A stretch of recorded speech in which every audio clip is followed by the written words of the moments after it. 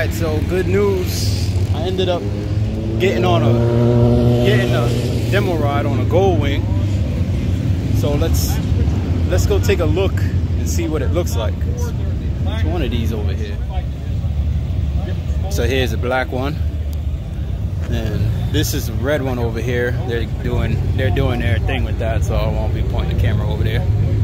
Man, this black one, black is pretty sweet, huh? Look at that.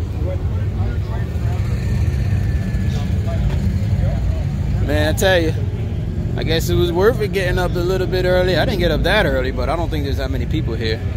There goes a silver, which is pretty nice. Then they have a blue. They got quite a few of them here. They got about, what is it? 1, 2, 3, 4, 5, 6 of them here. This is the blue. I wanted to try the one with a tour pack on it because I think if I were to make any purchase right now, realistically, it would be a bike with a tour pack on it. So I figured I would check that out, you know. But yeah, the one I'm gonna do it's gonna be a DCT. You know, I figured why not? Wait a minute. Oh no. Okay, yeah, it's gonna be kind of like this right here. No clutch handle. You know, so I figured I'd try that out. You know, something different.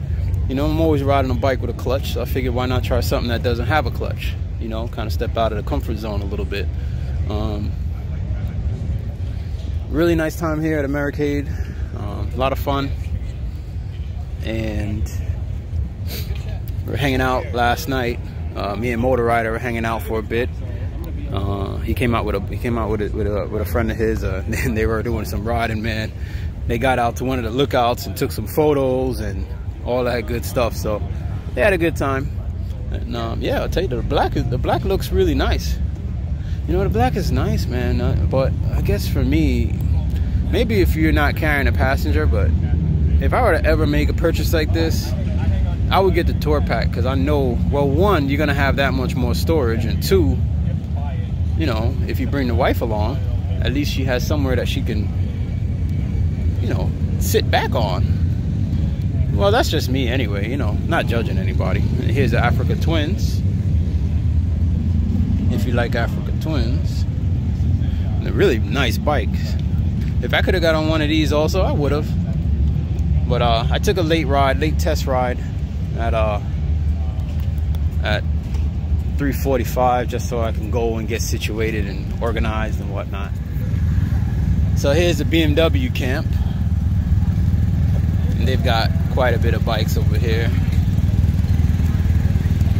We've been here before. Last year they got the GS's.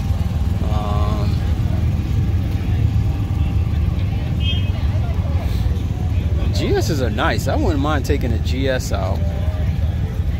S1000s, K1600, GTL. That would be another nice one to take out. Maybe a little odd to me, but that looks really comfortable.